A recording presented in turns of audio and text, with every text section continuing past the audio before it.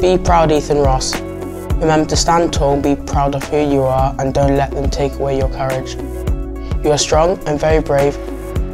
Keep being you, kid.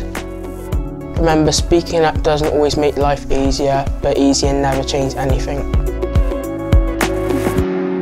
Ethan's a young man that reached out to me. My Nana Sue wrote a letter to Raheem Sterling because I had racial abuse at my school. One of the ladies at the club that reads our fan mail said, I think this is a really touching subject and I feel you should have a look at it, and I did. People used to shout racial abuse at me most days in school. You know, writing back to Ethan, and of course with everything that's gone on with me, I just thought it would be, you know, really nice to give him some word of encouragement and also help. Obviously in school, it was quite hard for me to deal with. I really wanted him to, you know that I've seen the message and I'm thinking of him and the situation that he's been in, and someone that relates to him in that way, and not only just me that's supporting him.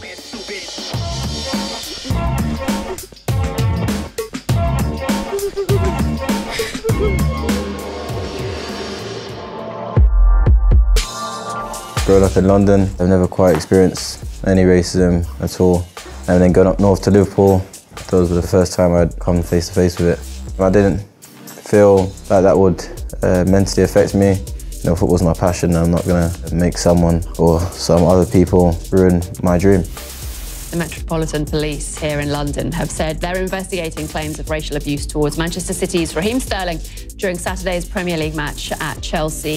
There was racist abuse directed at England's stars from the stands in Montenegro's capital, Podgorica, which has led to Manchester City star Raheem Sterling to call on football authorities to take a proper stance.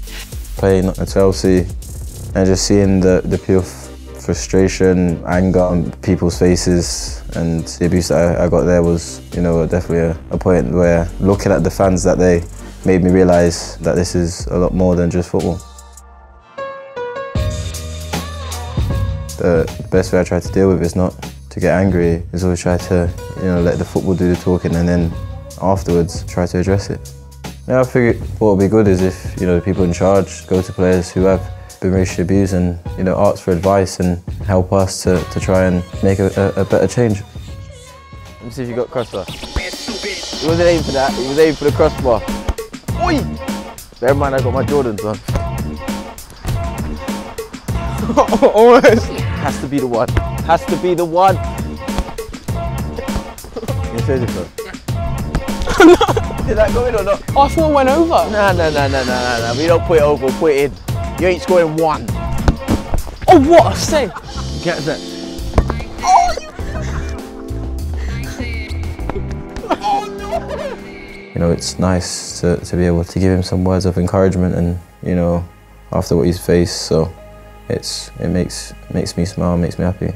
My friends in school think it's a very inspirational letter. Other people who are having this can reflect on this. You know, there's young kids that, you know, look up to us, and the much we can do to help and, you know, support them and show them that we're there for them as well. We know we can't reach out to everyone, but at the same time, you know, these little things do mean a lot to people. No, it's a real lovely gesture, and hopefully you can, you know, in case anyone at the school or anywhere else is see anything, there's a lovely message on the wall. Since I have had that letter, I've stand tall and I've developed to be who I am.